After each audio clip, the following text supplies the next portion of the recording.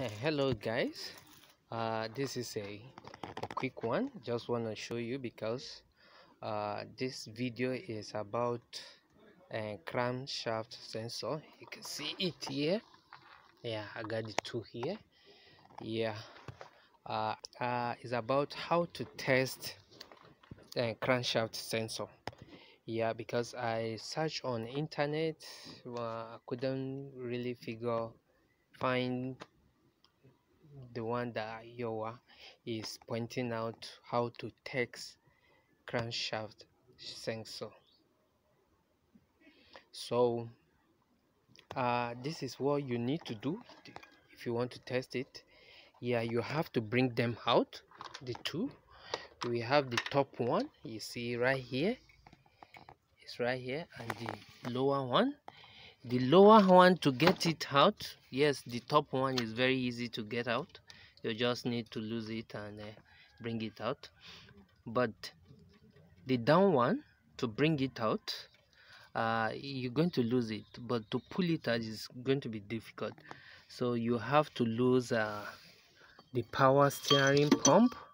Yeah, that's the power steering pump. So as like I lose it up, then I push it back, then the sensor will come out.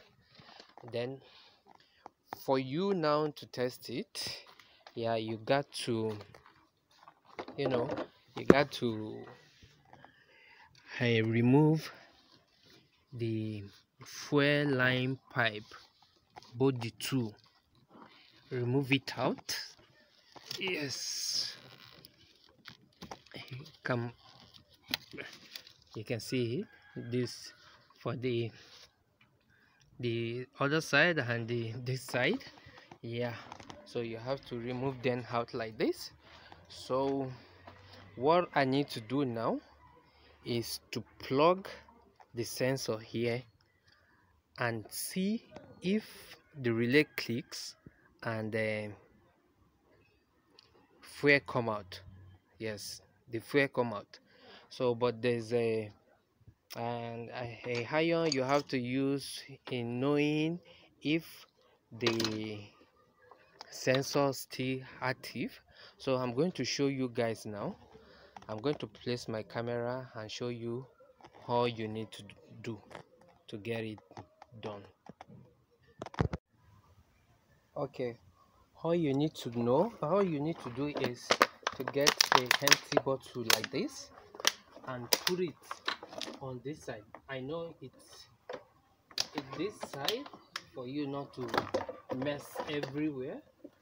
Yes, you can see. So I know it's this side. I'm using only this side to test the position sensor. So now you're going to put anyone that you want to test. You can test the two in any place. You plug it on this side and leave it like this.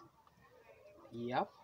So I'm going to put on the ignition. Yep.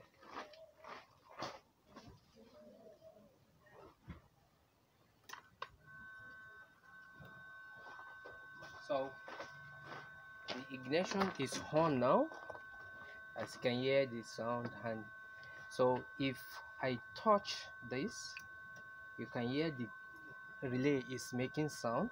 Then doing this, the fuel need to come. You see the fuel is coming out. So definitely this is good. That's how to test it, a crankshaft position sensor. Also I can also test the second one like that. If I plug it, just put your iron metal, you see, if you put it, the fuel will come out. You can see it. So don't let me waste my fuel already. So that's how you need to test.